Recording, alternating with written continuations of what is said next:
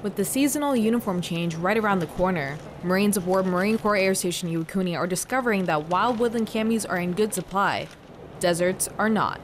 The question is, why? There was issues with there being an unacceptable amount of shade variance in the color of the uniforms.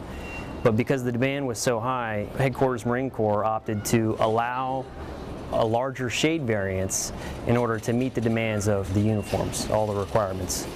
Headquarters Marine Corps' guidance on shade variance has shifted from relaxed to strict. This has restricted stock at the MCX.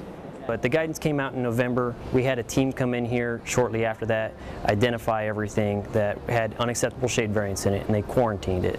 So a large percentage of our inventory was quarantined because it was still old camouflage utilities. Ordering new uniform items can take time, and the MCX employees are doing what they can to mitigate difference between supply and soon-to-be high demand.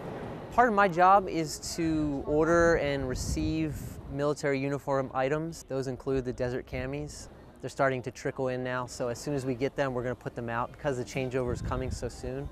Most Marines know that when they come in and they shop for uniforms, they have to match the blouse to the trousers because the colors are different. So with this new guidance, there should be less variance and it'll be easier to match up your blouse to your trousers. Reporting from Marine Corps Air Station Iwakuni, Japan, I'm Lance Corporal Laiqa Hitt.